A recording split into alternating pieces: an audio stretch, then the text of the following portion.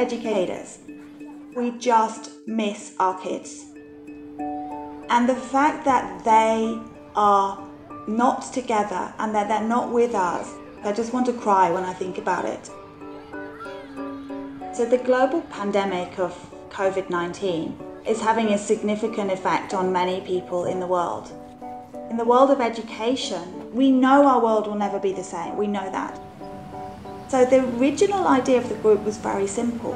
I thought, well, this will just be people asking for help and people giving help. Let's put them together.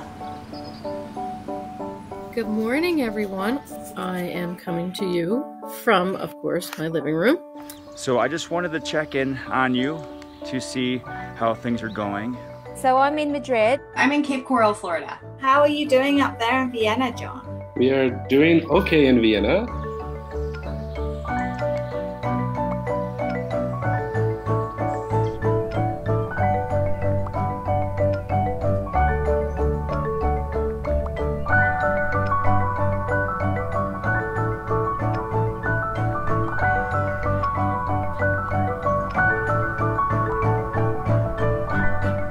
None of us have ever met each other, and what it has done is it's brought for many of us a connections, lots of connections that we would never have made before, and they get as many strategies as they can to try and work through this. And that's just a little glimmer of hope in all the darkness.